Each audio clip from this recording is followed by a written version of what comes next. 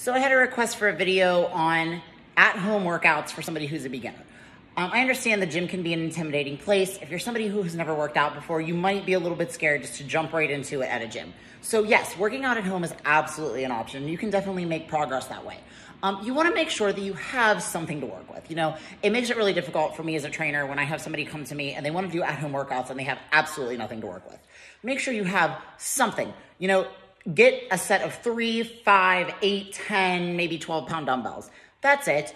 You don't have to, get an entire dumbbell set. Stability ball, that would be great. A couple resistance bands maybe a weighted medicine ball, just so you have a variation.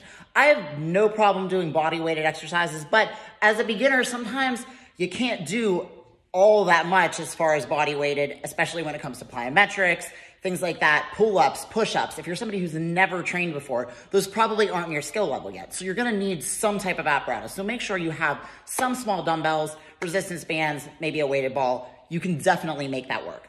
The other thing is, get a good program. Looking up stuff online sometimes isn't always the best option. First off, you don't know if it's at your skill level. You could be looking up a program that's made for somebody that's been training for a really long time, and if you're a beginner, you might not know the difference between that. So I understand, yes, finances play a role in that. If you can afford it, get a trainer, even if it's just for a month or two, somebody to show you the programs, whether it's online or you work with somebody through videos or even just a friend that can help you, just so you know that you're doing a program that's made for you and you're not just copying something that somebody wrote up for somebody else. So that'll help you make sure that you're not just wasting your time and you're doing efficient work and you're doing the right thing for what your goals are.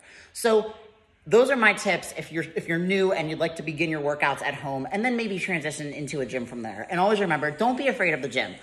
People who have been training for a long time, people that you may be intimidated by, they're really probably the nicest people you'll ever meet, and they're not going to make fun of you or judge you that you're new to coming to the gym. So if you get out of that at-home environment and you want to get into the gym, don't let it scare you.